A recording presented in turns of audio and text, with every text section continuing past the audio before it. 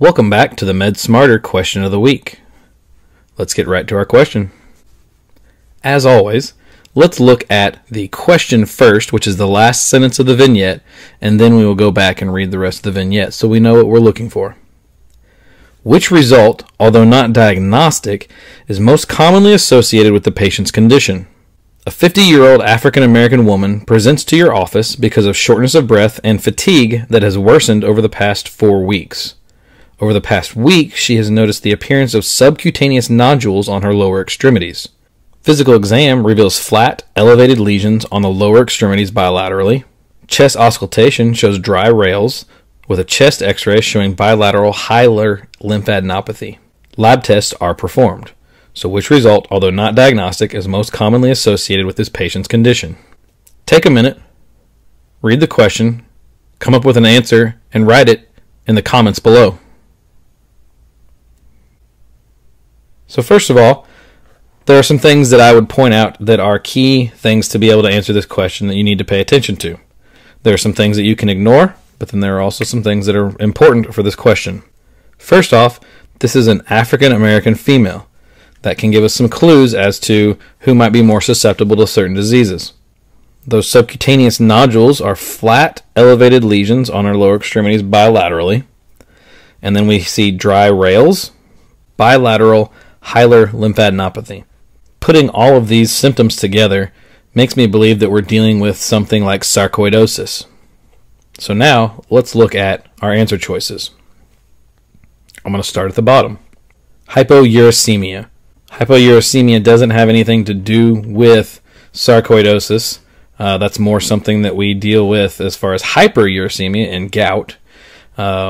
But I don't know anything that has anything to do with hypouricemia and sarcoidosis, which I believe this answer is referring to. So I'm going to mark out E. D, hypocalcemia. I'm not seeing any classic symptoms or signs that would lead me to hypocalcemia. I do remember that sarcoidosis does affect calcium, but I believe that calcium is increased with sarcoidosis, not decreased. Therefore, I'm going to mark D out.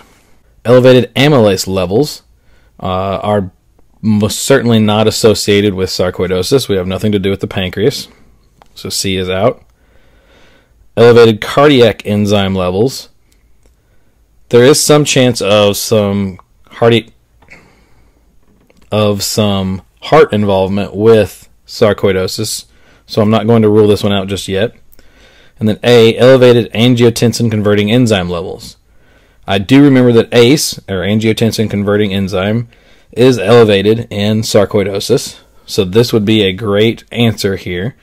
So something that is most commonly associated, while we can see B, that's not going to be the most commonly associated one. So I'm going to say A is my answer for this question, not B. And A is the correct answer, as angiotensin-converting enzyme levels are elevated in sarcoidosis, which is what this question is referring to. Sarcoidosis, if you can remember, does involve the skin and the lungs mostly. There are some other potential involvements in sarcoidosis as well, but those are going to be our two main organs that are affected. With sarcoidosis, we will have increase in ACE levels. We will have an increase in calcium levels, or hypercalcemia, and we can see an increased CD4 and CD8 levels in the bronchoalveolar lavages. What other things are associated with sarcoidosis? We can see Bell's palsy, uveitis, lupus pernio, erythema nodosum, and rheumatoid arthritis like arthropathy. The treatment for sarcoidosis is steroids.